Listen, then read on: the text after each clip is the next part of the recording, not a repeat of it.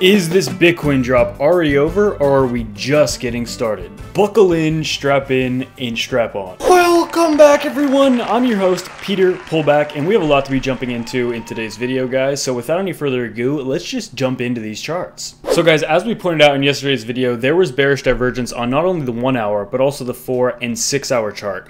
And it's no shock to anyone that Bitcoin has been absolutely, literally straight vertical lately. So as we've been saying, as in fact pretty much everyone has been saying, not even for the past few days, for over a week now, that a pullback at some point is to be expected. But the real question now is this actually a substantial pullback? Is this a pullback that is going to last more than 24, 48 hours? Because at this point, realistically, we have not gotten a pullback that has lasted more than 48 hours in weeks. And we're going to dive into these charts going from small to higher time frames because there's some very interesting things specifically on some longer time frame charts. But guys, let's take a look at this chart. This is the daily chart. And if we go back to when Bitcoin began going parabolic back pretty much the middle of October, when it was still right around 10,000, 11,000 US dollars, it seems like a lifetime ago. But it was only a few months ago, but yeah, it was about $30,000 ago. So we've come a very long way in a very short amount of time. But if you look on this chart, what is one thing you notice, particularly ever since we had a pretty long consolidation towards the middle of November and kind of at the beginning of December, was that we haven't had more than 2 consecutive red candles in a row since actually since November 25th. So it's been over a month and a half since we've had 3 consecutive red candles. For the most part, it's been green after green, maybe one red candle thrown in there every once in a while. But for the most part, I mean, just look at this chart. This is literally green. What is this, like 8, 1, 2, 3, 4, 5, 6, like 9 green weekly or 9 green daily candles in a row, then another 3 green in a row, 5 or 7 green candles in a row. You notice we get a red candle every once in a while. Here we actually got 2, then we get 1, now we have 2 here. But here's the big question. Is this actually going to be a prolonged cool down, a prolonged pullback like we've been basically hoping for since $30,000, right? Because going straight up forever is not good, right? If we want to make a lot of money, if we want this bull run to be long lasting and prosperous for Bitcoin and altcoins, ideally you don't just want to go straight up, right? You never want to just go only straight up. So this is really good for a lot of reasons, but is this actually going to play out and be even better if we actually continue here? So one key thing here on the daily chart, the thing we want to start off with is we want to get a daily close if we're going to remain bullish in the very short term, and if we're going to keep going up, any daily close basically above 36,500 would enable that. A daily close below that would instantly show us that it's very likely that we could continue going down here over a longer period of time. You know, maybe a sustained pullback, 3, 4, 5, 6 red candles instead of just green candles. Because for the most part, guys, we've gotten like 95% green candles for the past 2 months.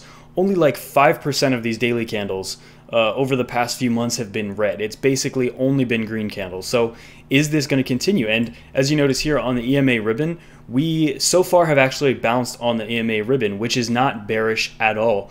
If we don't even get a close within this EMA ribbon, roughly about 36,900 US dollars and below, so anywhere below 36,900, then this is barely a pullback, right? If we don't even get a close below 36,900, I wouldn't even really call this a correction. It's a short-term little dump, but it's really nothing substantial at all yet. If we expect Bitcoin to go lower, it at least has to get down to 37,000, more specifically like 37 or 36,900, which we haven't seen yet.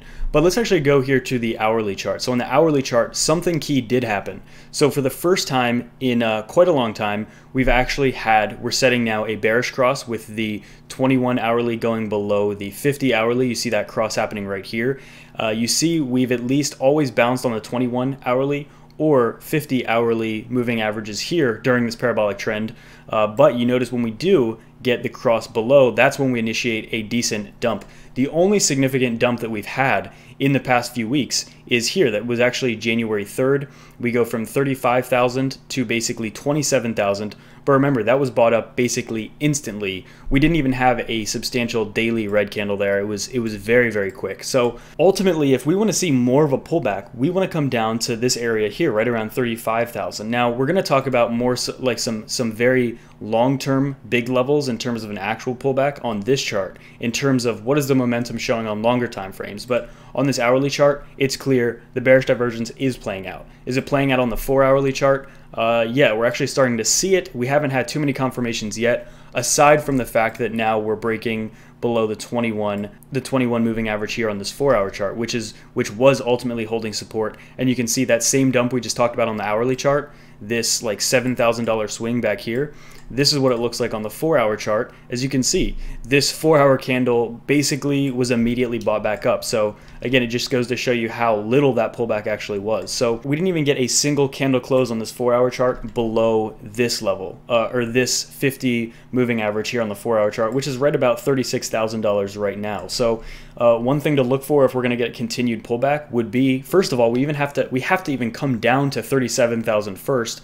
And then 36, if we get a 4-hourly close below 36,000 US dollars, then that would also validate further that we're actually going to continue momentum here. But keep in mind, guys, as I'm recording this, we're not even close to that yet. So ultimately, so far, we need to get a hourly close around 37,000 US dollars and a 4-hour close around 36,000 US dollars if we're going to see this pullback continue. If we don't get either of those two targets, then this pullback is nothing, right? So those are the first two things we want to look at. And then on a 6-hourly chart, this is probably one of the more important ones. The 6-hour chart, we haven't breached that 21 yet. So we did on both the 4 and 1 hour, but on the 6-hour chart, we're basically right there. We're like a little below it right now, but we're basically just sitting right on top of it, or right around it. So yeah, if we get a 6-hour close anywhere below this, we could see this momentum continue, basically anywhere below 38,000. But ultimately, yeah, guys, you notice this red 50 moving average here on the 6-hour chart. Very, very rarely over the past few weeks have we actually come down to this. And that also is right around, this is right around the $34,000 level for Bitcoin. But guys, most importantly, also what we started with this hourly chart, this parabolic trend, we've actually seen Bitcoin find support over and over and over again here. So on this daily chart, as long as we remain above that $36,000 level, this pullback is basically nothing. This isn't even a pullback.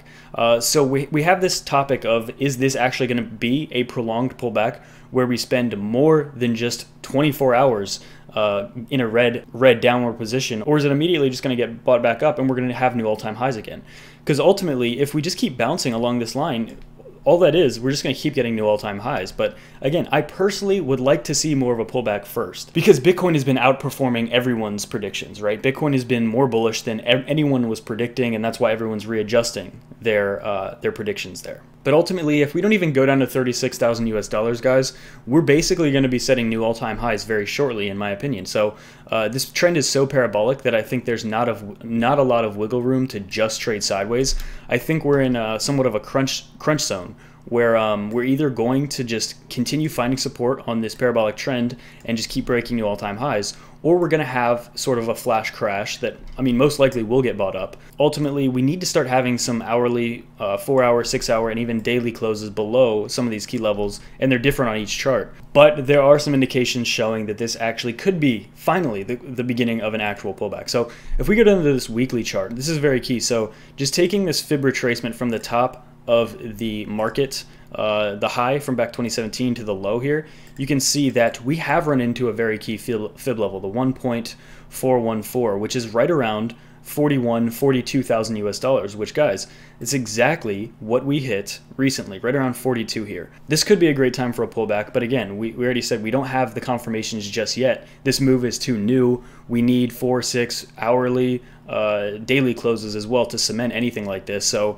it's still playing out. But ultimately, I personally think that if we do get a rejection here, the lowest we could go in the short term over the next week, $30,000 is a huge fib level as well. It would be a pretty drastic pullback in terms of what we're seeing, and I think it would fill a lot of the requirements, especially on the momentum oscillators, to hit that target, and then we can continue going up. So if we did make a move down here to 30,000 US dollars, again, that would be over a 20% move, which 20 to 25, maybe even tops 30% during this very strong momentum bull market. It might be the highest corrections we're going to get.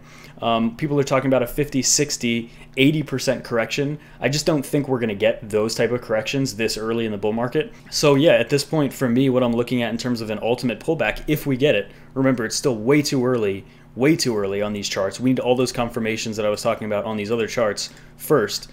Yeah, 23, 25% pullback, which would be roughly to about like 31, 32,000 US dollars, might be the biggest pullback that we theoretically could get right now.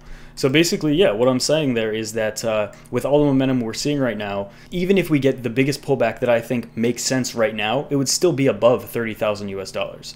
But what's also really interesting too is if we do have that pullback, exactly what I think what would happen following that, over the week after that, is that if we got a substantial pullback, we got some time to reset some of these indicators, it would make the move to break 42 and potentially head up to roughly 60,000 US dollars incredibly likely. So that's actually pretty insane. So from here, that is about another 45% move from Bitcoin's current price. From 40,000 to 60,000 is roughly about another 40% move, which is absolutely wild. But I think that's exactly what would happen if this very, very needed scenario happened, where we get a pullback, where we get a move back to about 30, 32 over the next week. Again, guys, still way too early.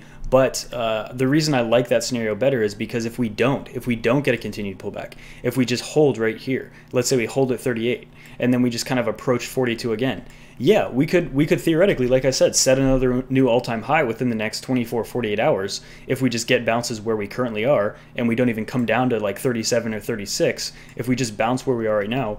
But that just makes the potential to swing more explosively higher, I think, a little less. Anybody doing TA will tell you that if we just keep on pushing Bitcoin's price here and just keep setting new all-time highs without any sort of substantial pullback, remember, this daily chart basically has almost no red candles on it. 1, 2, 3, 4, 5, 6, 7. 7 out of the last 35 days have been red. The rest have been green. So we've basically only been seeing green. And the longer that continues, the longer that it makes the pullback that's coming more likely to be drastic, more likely to swing very strongly the other way. But again, keep in mind, we do have a lot of people waiting to buy Bitcoin cheaper. So even if we did get a big swing, there is going to be a lot of people fighting that, a lot of people trying to buy that up. So again, the demand is still there, right? Demand is still there no matter what, whether we get a pullback, whether we actually get a pullback down to the low 30,000s or we don't, we're still going to have demand. So that's another thing to note there. But I think a lot of people that have been in this space longer would just feel a lot more comfortable if we did actually just start to see more of a divergence here and see Bitcoin separate and actually finally get some sort of a pullback. Keep in mind, guys, the biggest pullback we've seen over the past few weeks was here, and it was immediately bought up. And I mean, pretty much, I personally think that's exactly what we would see if we did get another pullback. Meaning, we could get a pretty big swing. Maybe we would swing down to 32,000 US dollars, but that 4-hour candle might immediately bounce back to, reclaim 70% of that drop within a 4-hour candle, meaning it would get bought up very drastically like it did here. This is what it looks like on the 4-hour. It looks just like one giant wick because it got bought up so fast. And ultimately, if we did have another move down to, maybe say here, right around 32,000 on this chart, it probably would look very identical to this one, where, maybe it'll swing down really fast, but then immediately get bought back up.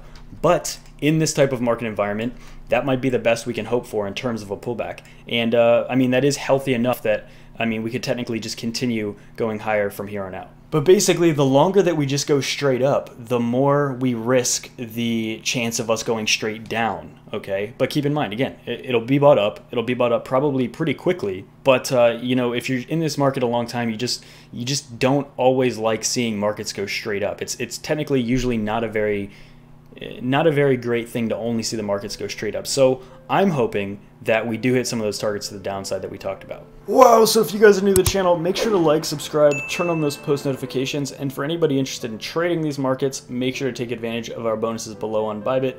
Only if you have experience, only if you want to support the channel, and only put in what you're willing to lose.